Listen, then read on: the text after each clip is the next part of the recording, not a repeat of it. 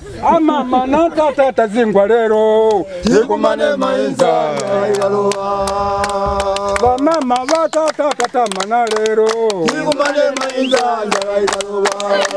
kura ziwane kura ziwane zikumane mainza na mama na mwana kura ziwane wedwa With a population of about 14 million people, Malawi is one of the countries in Africa where 2/3 of its population rely entirely on agriculture. Our economy is agro-based, and the agriculture itself contributes over 36% to the GDP. Unlike other countries in the region, Malawi has been regarded as a farming nation. However, because of the type of farming that has been largely practiced for a very long period, the quality of soil has been seriously affected in the recent past.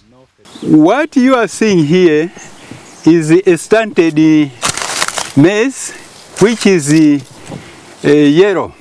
And you can see from this portion that the farmer is going to get zero yield.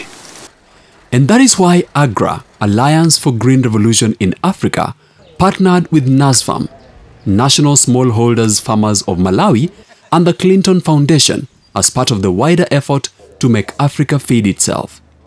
We run a large commercial farm, and through this large commercial farm, which we call an anchor farm, we reach out to the rural community, in the surrounding rural community, to smallholder farmers particularly.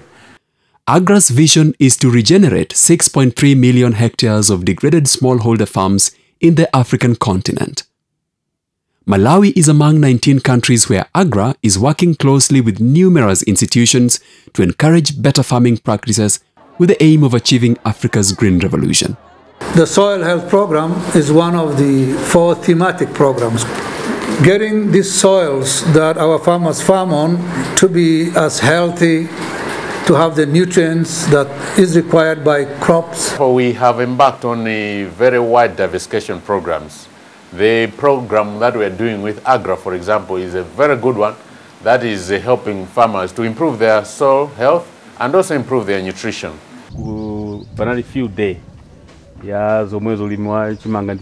Organized as clubs at the village level, these farmers are some of those who have not only learned but have already started to practice what they have been taught by the various extension workers on sustainable farming.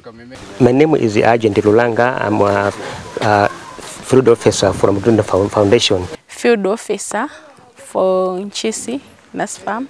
It is through such trainings and field days that farmers get to understand the whole concept of soil health management and conservation program.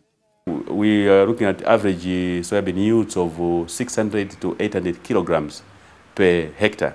But the varieties that are in circulation from seed companies, they have a potential of 3 to 4 metric tons per hectare. So we'd like to move the farmers to a higher attainment of yield. We distributed the seed 20 kgs per farmer.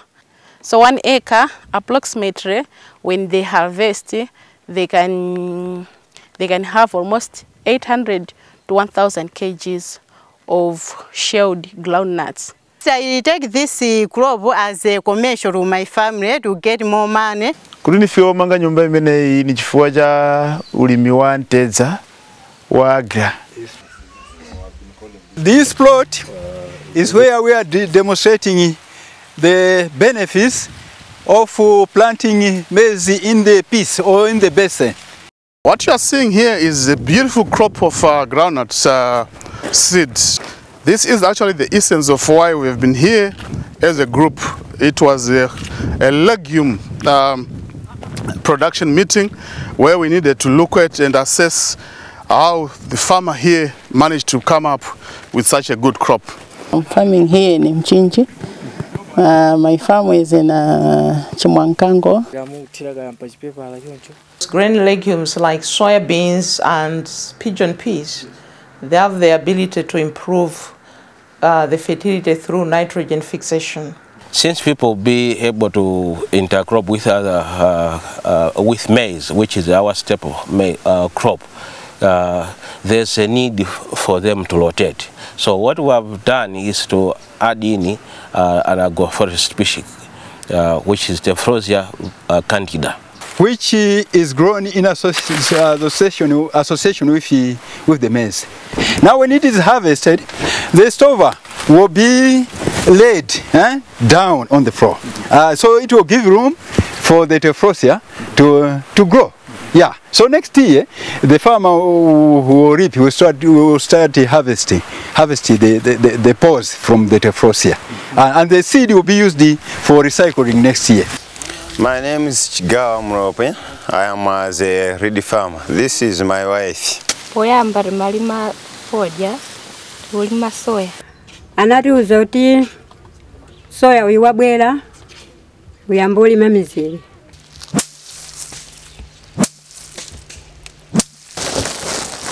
Mambewu ya tsopano. Fue mendi yabuno kwa mbili. Imabega kwa mbili kakapa mziri pajabu. There is no doubt that some of those who have already started planting soybeans, as well as those practicing soil health management, are happy lots, helping in fighting hunger and not only in eradicating poverty in Malawi, but in the region as well. Nyumba yanjwera yabuno buzotenta yobaga cement basi malada kumwamba. Listening to farmers in Malawi leaves one with high hopes that the initiative is achievable.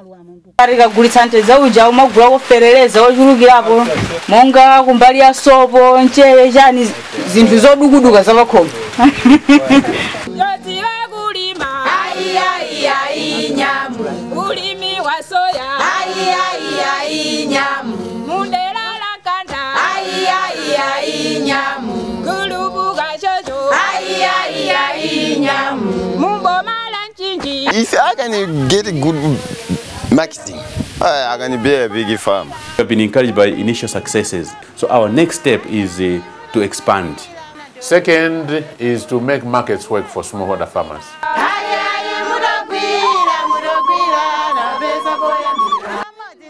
Sustainable farming is a process that meets the need of the present without compromising the ability of the future generations to meet their own needs. And this is what is all about with the Soil Health Program. Farming is a big business and it has to be taken like so. You don't have to just take it like a sideline, a side track. It's really the business.